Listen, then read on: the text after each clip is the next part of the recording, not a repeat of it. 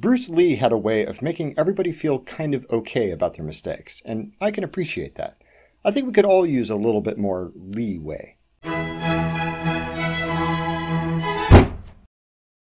I've been traveling more than I usually do recently, and I've noticed that when it comes to flying, there are two general categories of people.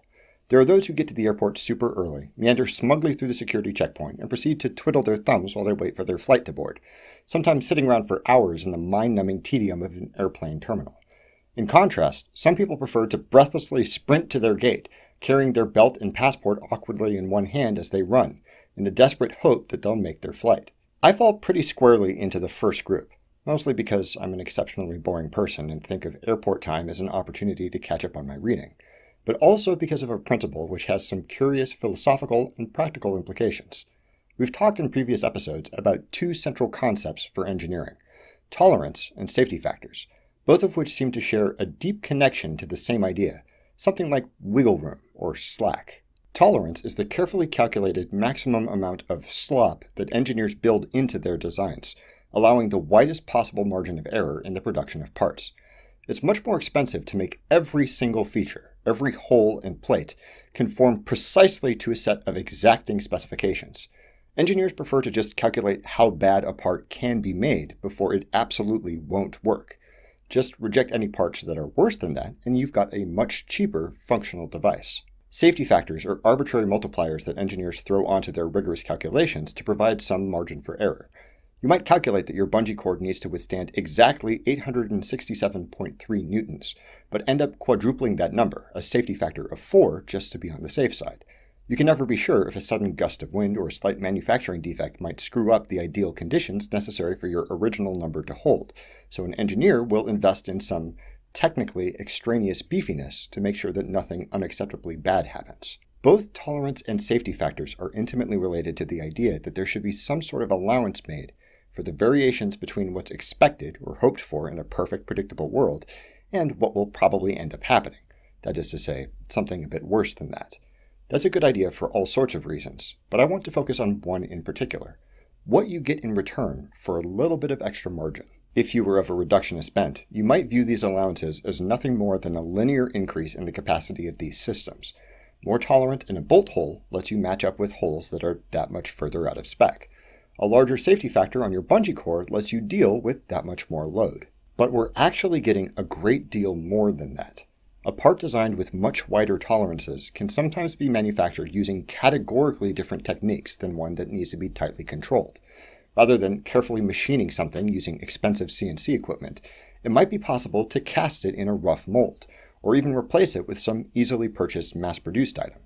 A high safety factor doesn't just allow a structure to withstand higher loads without failing, it makes it better able to resist sudden impacts. It increases its longevity and can even allow it to be used in conditions that it wasn't explicitly designed for. The opposites of these observations are also true. Reducing the margins on these quantities can cause adverse consequences beyond simply reducing rated capacity.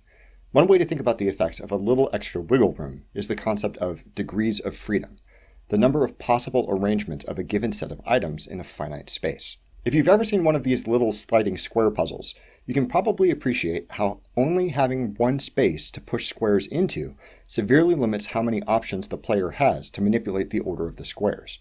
A puzzle with 2 spaces is much easier to solve, and with enough spaces it becomes totally trivial. The difference between just barely enough and a comfortable margin can be huge.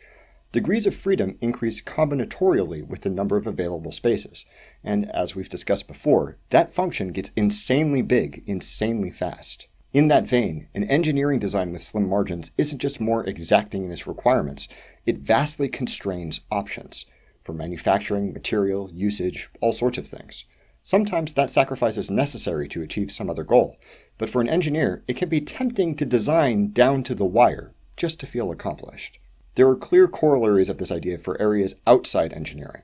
For example, in their 2012 paper titled "Some Consequences of Having Too Little," Shaw and colleagues offer some observations about the psychology of poverty, how people who are struggling to make ends meet actually have different mental responses to certain stimuli than people who have more than enough resources. In one of their experiments, participants played a variant of Wheel of Fortune.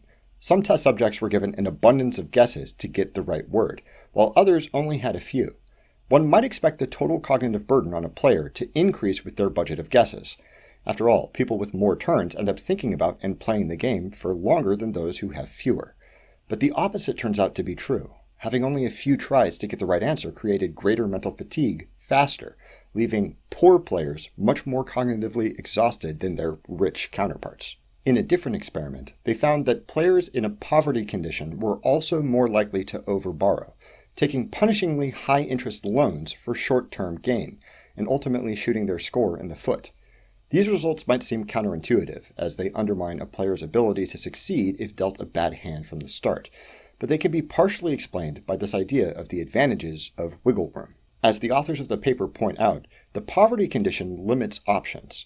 In the Wheel of Fortune game, a player with an abundance of turns can afford to throw away a few on stupid guesses, saving the mental resources that more limited players have to burn on ensuring that every turn counts. Poor players were also powerless to avoid taking brutal loans that eventually tanked their score, as the only other option was an immediate loss. Another example of the importance of wide margins can be found in Black Swan theory, a concept popularized, vehemently, by Nassim Nicholas Taleb in numerous books and other works.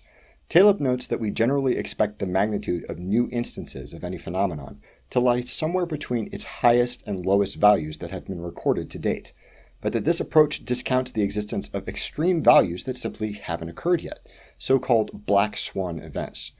Black swan events are unprecedented, set new boundaries for what we can expect, and can't be predicted with any real certainty. If a levee is built to withstand the highest ocean levels ever recorded in an area for the past 100 years, one might very well expect it to hold against the vast majority of floods, but one might also expect it to fail in a flood the likes of which have never been seen.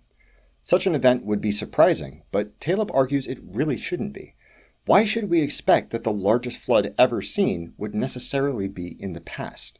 Shouldn't we assume that our position in history isn't privileged, and place equal odds on it being in the future? With the potential for black swan events setting new limits for what's possible, the idea of a just barely enough approach seems obviously and woefully inadequate. It's always a gamble whether your business will have record profits or record losses any given year, whether your building will see the worst storm that has ever happened in that part of the world, or whether you'll have the best or worst day that you've had yet. You can't really say for certain just how good or bad these scenarios will be. You can only try to build enough of a buffer into the systems designed to deal with them that black swan events won't immediately result in disaster. It's hard to appreciate the value of a little bit extra. Without a perfect description of all the myriad situations we might subject a particular system to, it might seem that the only result of such allowances is waste. Engineers are especially prone to scoffing at overbuilt designs that exceed their specified requirements many times over. But a little bit of wiggle room can allow space for a huge number of options, while warding off dangerous pitfalls of both psychology and the impacts of the unprecedented. At least, that's what I tell myself while I wait for hours in the airport coffee shop for my plane to arrive.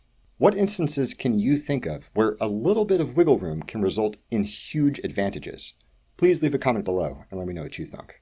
Thank you very much for watching. Don't forget to blah blah, subscribe, blah, share, and don't stop thunking.